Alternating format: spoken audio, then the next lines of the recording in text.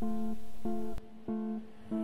can we connect again in this technological, fast-moving world that we're in? What can I do to make the world more safe and secure? What can I do to connect again? This is something that really concerns me, but also makes me incredibly passionate to do something about it. Like me and our son, our middle son Harris, who has mental health challenges. It's really difficult.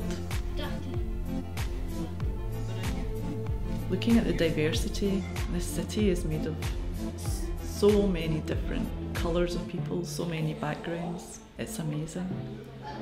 Complete mix, it's a melting pot.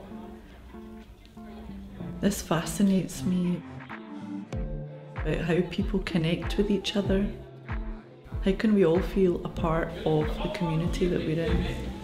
Linking creativity, linking technology, but still having the human contact together.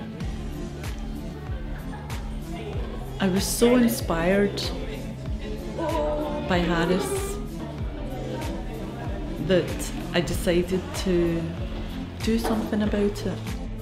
I decided to use my creativity, my network, and design a project that's about inclusion, and it's about inclusion for children like Harris to come together and have this fun, create, interact with the different digital tools that we have, the different digital games that kids use, right through to the experience of 3D printing and touching, smelling, feeling the different materials and the different objects that they can make.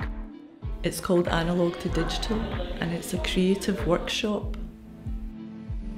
Science, technology, engineering, arts, manufacturing, and creating a really fun, interactive workshop for children on the autism spectrum and also children that are non-challenged. I'm just a mother. I'm sure I'm not the only one. That's what inspires me, to try and make a better community using creativity, using technology. I love what digital can bring us as a tool. It's amazing. But at the end of the day, as much as digital is there and it can help us, nothing replaces human contact. It's about people. How do we feel as people?